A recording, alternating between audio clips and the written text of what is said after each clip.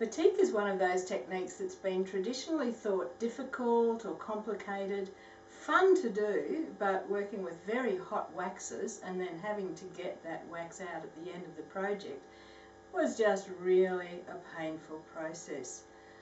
The exciting thing that we discovered is soy wax, which gives you all the beauty of traditional batik techniques without all the messing around.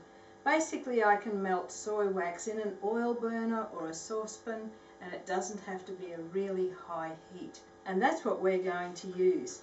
The technique of batik means building up layers of wax and colour, wax and colour, wax and colour, and each layer of wax keeps or holds the colours you've created below it. So it's best to build up our colours from light, getting stronger and stronger or darker and darker towards the top. I'm going to show you that through 3 or 4 layers, and I've got my wax already heated. With liquid radiance though, what we must be aware of is the fact that if we put too much into the fibre will become stiff. So I'm going to show you methods of colouring and blotting out that are going to keep the fibres nice and light and supple. This will work on any fabric. I'm working on a very lightweight cotton batiste so that it's really quick and easy to dry between coats. We've got here polycottons, we've got knit fabric, we've got polyester crepe, we've got silk, basically any fabric at all, except anything that's really hard to get something into, like unbleached calico or sweatshirt fabric. It would be just too difficult to get those fibres saturated with the wax. Anyway, let's go. We have a range of equipment here for getting our pattern onto our fabric. I'm going to do some simple dots for starters because we want to keep this quick. Because these brushes are pre-loved and have been in wax before, I'm just melting the wax out of my brush before I start. And as I apply the wax, you'll see the fabric become translucent. When you're doing your first coat of wax, it's easy to get a bit carried away. You don't want to put on so much that you've got nowhere to place the rest of your designs. So I might stop there and we let that wax dry before we can apply our colour. As soon as I can see that go back to white, I know that it's dry enough. Go hunting for all sorts of things that you can use for this. I was excited to find this paint stirrer recently, and I reckon that's going to be fabulous on big pieces of fabric.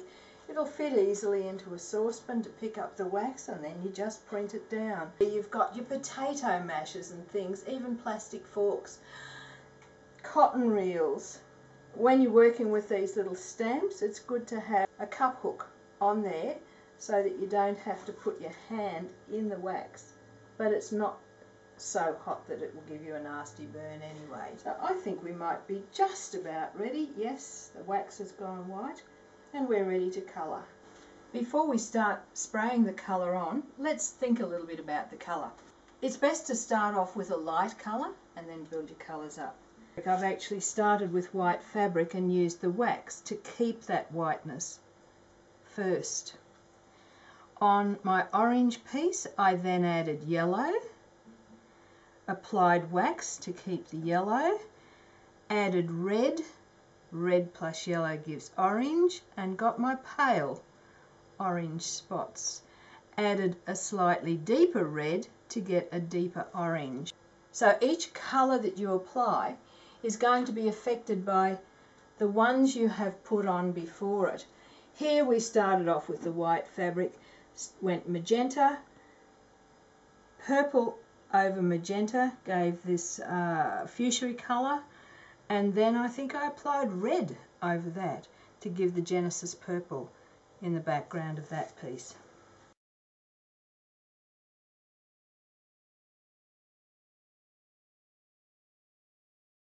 For the one I'm about to do now, I'm going to start off with lime.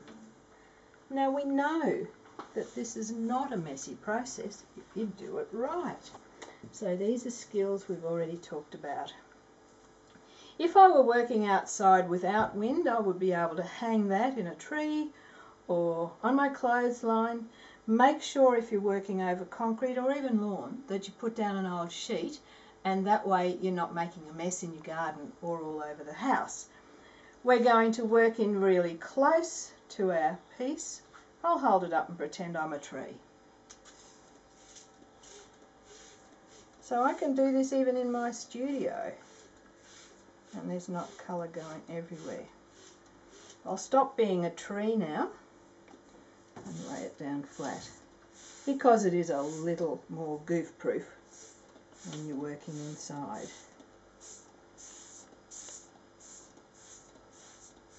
Okay, that's nice and evenly applied now, and we know that excess is the enemy. So I've prepared just a piece of white absorbent fabric there. It could be any colour absorbent fabric, and I'll lay my work of art down in it, flip it back over and blot out the excess. Look, you could do this with an old sheet or an old towel or something, but you'd be wasting all that lovely colour, and I can create another piece of fabric here just from my leftovers.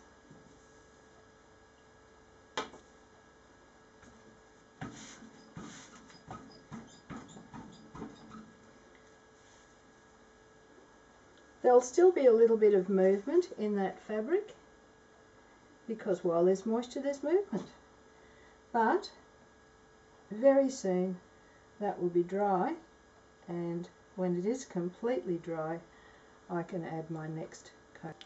Our fabric is dry, so it's now time to add our next bit of pattern, and I think I'll go with one of these little stamps. The cup hook there just makes it a whole lot easier to handle in the hot wax. I'm working on really fine fabric, so I have to be sure to shake off all the excess wax without drying it too much. Stamp it down, lift it up, and you can see our next lot of patterning happening.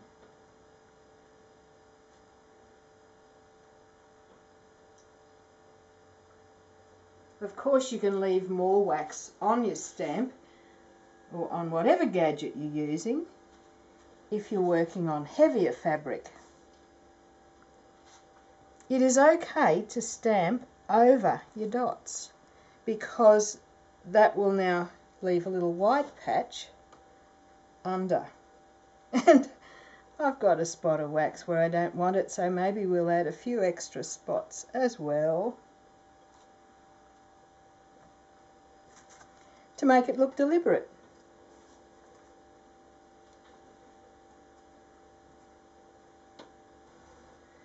And we wait for that one to dry before we add our next colour. Waxy starfish are now dry, so we're ready to add our next colour. Going darker, I think I'll go cyan with this one, and on it goes.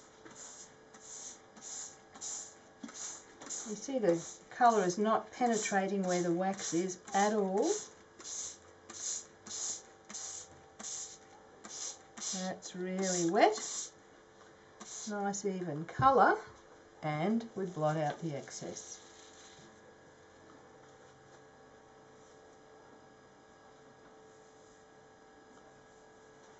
So the cyan on the lime background has given us a sort of an undersea colour happening.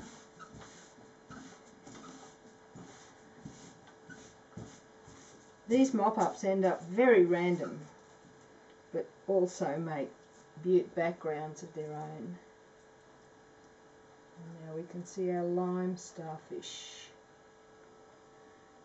which we will let dry before we can add more wax.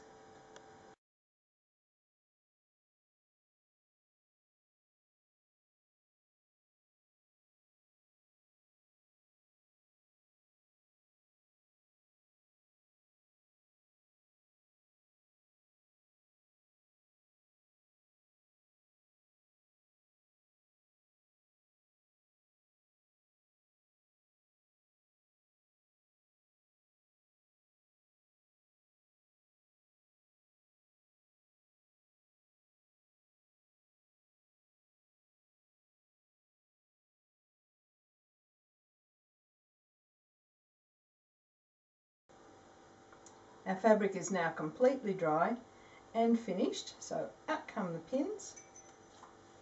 And into my sink I've put some hot water from my hot water tap, so that's as hot as I can get it. Any detergent will do the job here.